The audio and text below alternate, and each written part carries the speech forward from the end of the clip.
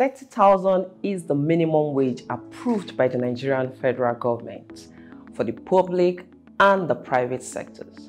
Now, one may be wondering, 30,000, how do you survive with 30,000 naira, especially in Nigeria of today? Surely it is unthinkable. I'm sure so many people will be wondering, what is this girl talking about? But don't worry, wait for it.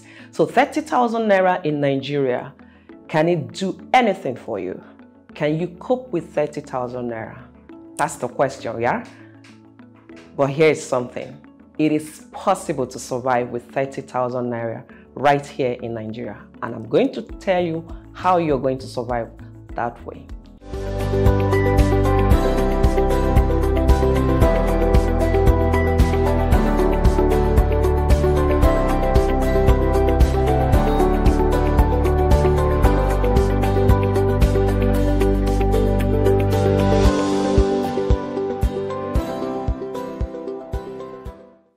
Now, to survive on a 30,000 naira per month, here are some things you need to do.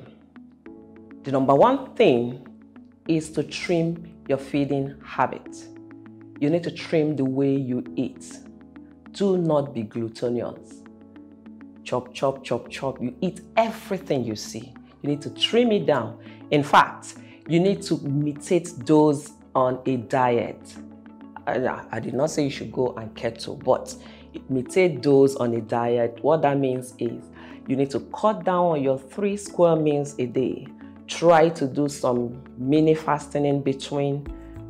Do not spend so much on expensive snacks and drinks. 30,000 naira will not support these things. So to survive, you need to trim your feeding habit. Try to cook soups that are cheap. Yes, you get 3,000 to 4,000 naira pot of soup. I'm sure it's going to last you by the time you freeze them. Get some things down, some tubers of yam and rice and all that. It will help you instead of eating so much. The number 13, save for your rent. Rent is very important. As you're planning your savings and everything you're doing, your spending and everything, rent is critical. From that 30,000 naira, you can decide to save 5,000, 6,000 or 10,000. It depends on the kind of apartment that you're living in. If it's the type we call face me, I face you, which is a one room and then a shared facility, then you need to save between 6,000 to 10,000 naira where you pay either monthly or quarterly. Right. The number 3 thing you need to do is watch your clothing. How do you buy things? Your jewelries, your clothes, your shoes. You should not be going to the big boutiques to get these things. You will spend all your money shopping. You don't need that. There is something we call okrika. That's the second-hand used clothes. Bend down boutiques. Do not look at them that they are so common. No, go there. I do that at times. It does not cost me anything. In fact, I save more and I get good quality things from them. Okay, so go there, get some, wash them thoroughly with well-scented soaps and detergents, and then do some good ironing and you're okay. So do not spend so much trying to get the best jewelry, trying to get the best. 30,000 naira will not support that. So if you must survive, you need to watch how you spend on your clothing. The next thing is your transportation. That's the number 4 thing you need to watch out for. Your transportation, especially to work. Where do you work? Is your home closer to your place of work? If not, then that's where the problem is.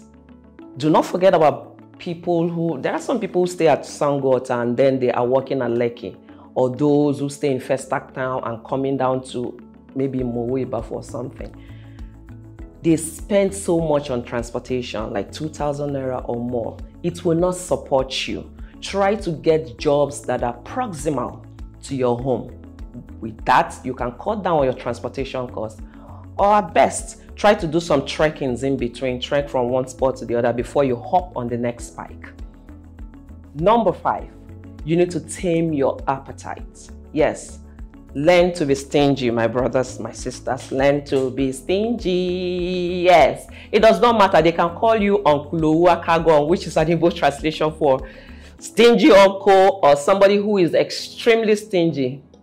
It does not matter. Just see it as, well, a survival matrix, or you're just trying to cut down on your benevolent side. They will not come to your aid. By the time you run to some of them who you are trying to impress, they will tell you they don't have money. So to survive on 30,000 naira a month, you need to tame your appetite and do that quickly. Do not be so fast to try to copy your friends who are working big time and are collecting good money. You will get there someday, I trust. Number 6, get other means of making money. They are also called side hustles. Yes, try to get some other means. You can't survive on a 30,000 naira alone, let's be frank.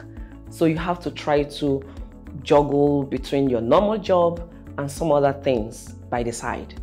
You can put in 2 or 3 hours. In fact, to make it safer, you can go online. There are so many of these jobs that are online. So you do it quickly and you get your money and you move on, right?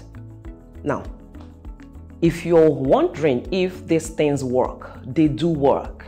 I know so many people who are just doing, well, not too fine, but they are surviving on 30,000 naira every month.